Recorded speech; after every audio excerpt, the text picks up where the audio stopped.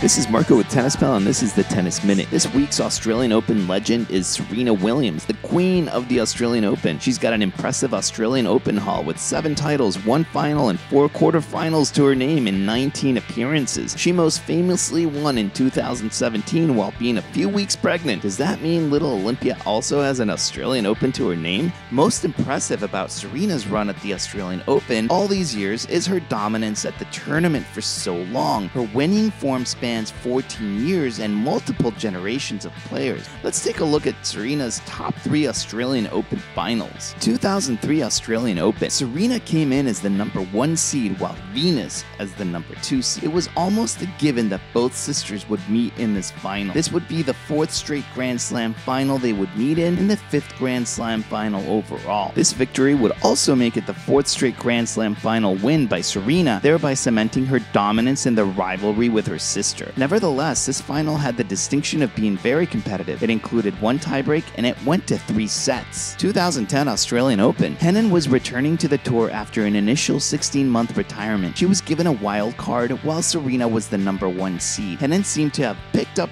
right where she left off 16 months prior, dispatching her side of the draw in clinical fashion. Serena had only been tested by Azarenka in the quarters, going a full 3 sets. The final would turn out to be a 3-set affair, which would crown Serena with her 5th Australian Open. 2017 Australian Open. Serena would come in as the number 2 seed while sister Venus was the 13th seed. Venus was playing well and had returned to form, reaching the Wimbledon semis in 2019. There was good buzz about this match. Although Serena would win in straight sets, the match would be competitive and fun to watch. Unfortunately for Serena, this would be the last Grand Slam she would win. Like always, don't forget to jump on the Tennis Pal app to stay up to date on tennis news, find groups of friends to play with, and get a virtual coach to help with your tennis game.